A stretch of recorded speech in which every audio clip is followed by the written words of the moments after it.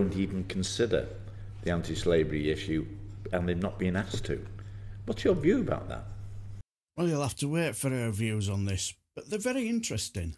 But before that, Baroness O'Grady of Upper Holloway had a very interesting question.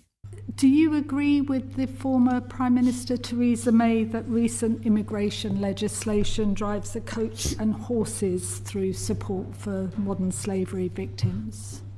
So, firstly, I think it's really important to acknowledge the important work that Theresa May has done in this space, and I commend her for her ongoing efforts.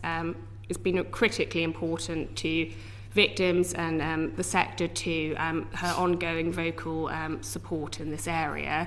I agree with her that if the Illegal Migration Act is implemented and the provisions within it that pertain to modern slavery go ahead, it will have an incredibly negative effect on victims and survivors of modern slavery in this country.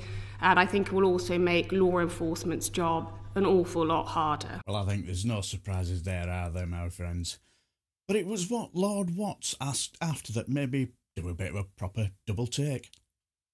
I was previously a member of the Trade Committee that looked at the trade deals that are being done around the world. So I was amazed to find that the negotiators don't even consider the anti-slavery issue, and they've not been asked to. What's your view about that? I think that is deeply disappointing.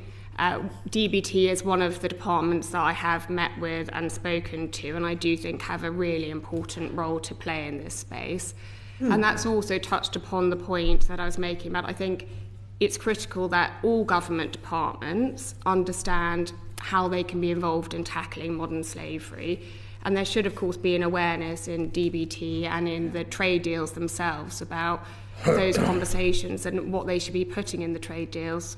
In your discussions, have they given you indication that in the future they will?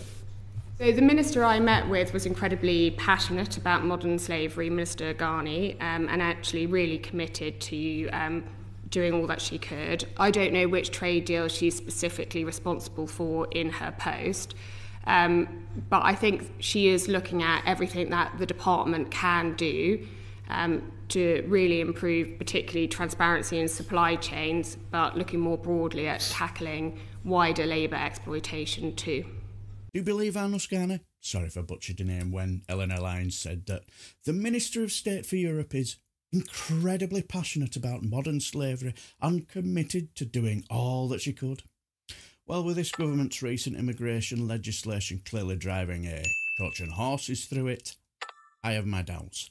But what do you guys think? Let me know down below, and I shall bid you farewell and take care, my friends.